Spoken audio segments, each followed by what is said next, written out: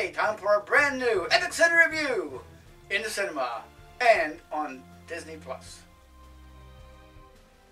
And what will I be talking about today?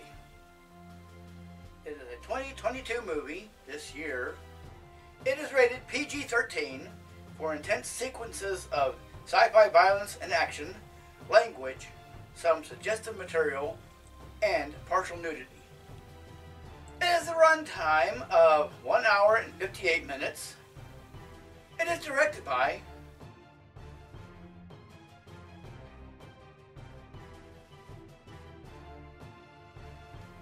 and starring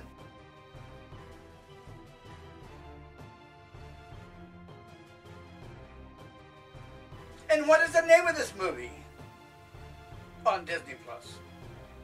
It is Thor, Love and Thunder. Thor's retirement is interrupted by a galactic killer known as Gorr the God Butcher, who seeks the extinction of gods.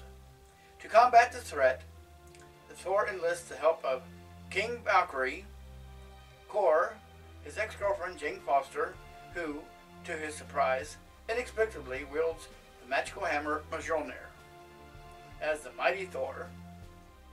Together, they embark upon a harrowing cosmic adventure to uncover the mystery of the God Butcher, vengeance, and stop him before it's too late.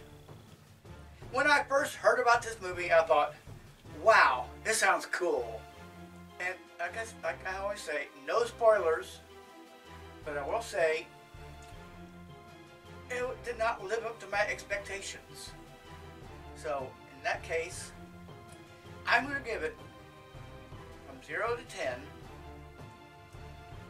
a 7.95. If you like this video, give me a thumbs up, let me know you liked it. If you're brand new to this channel and you love what you see, subscribe to my channel. Become part of my YouTube family. And if you are a YouTuber with original content of your own, and you subscribe to my channel, let me know in the comment section below, and I will shout you out on the next video.